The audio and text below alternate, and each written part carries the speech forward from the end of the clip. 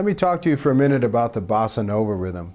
You know, bossa nova and Latin music's not really in the mainstream of a lot of the younger players, and it's something that you hope you hear or listen to or become familiar with as time goes on. But it's really not that complex, and I want to show you what I call the cheater bossa. Now, there's a lot of elements in the bossa nova that are the same as rock music. One is the hi-hat. We generally use an eighth note rhythm on the hi-hat, like this.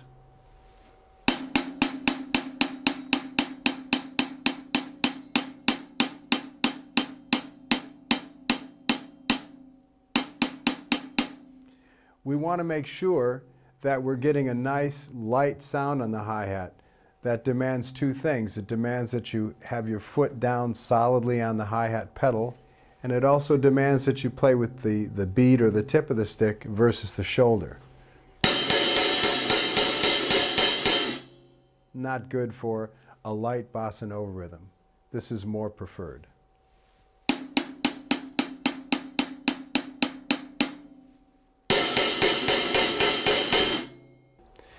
The traditional bossa nova cross-stick rhythm sounds like this.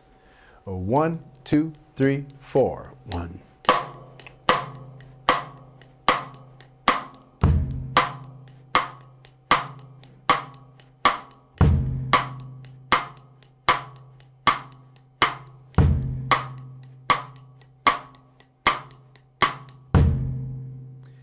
However, that rhythm can be challenging to some younger players, or any players really, because it demands independence between the bass drum and the cross stick.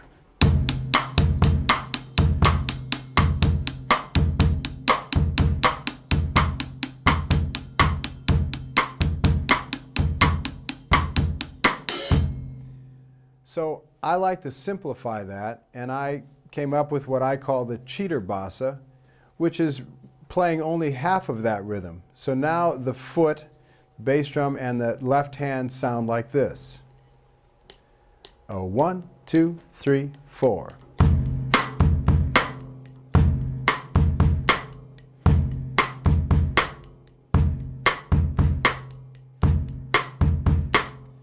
So they're never playing together. They always play in the holes of one another. We add the hi-hat to that, and we come up with a nice Latin-sounding beat, but it's still very simple and closely aligned to probably some of the rock rhythms that you play and that you've grown up with. 1, 2, 3, 4.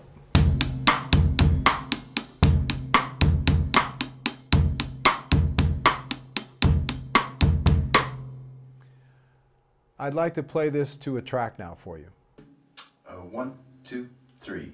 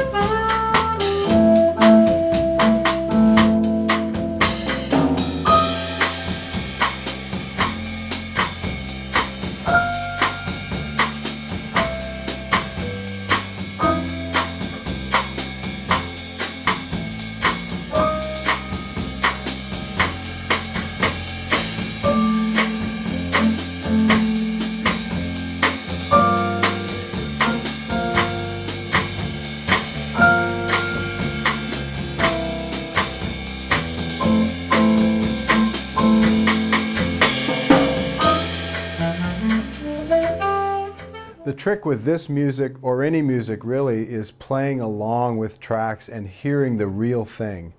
So you can practice this rhythm on your own, but until you play it with a rhythm section, it's never going to quite feel right. So get some music and play along.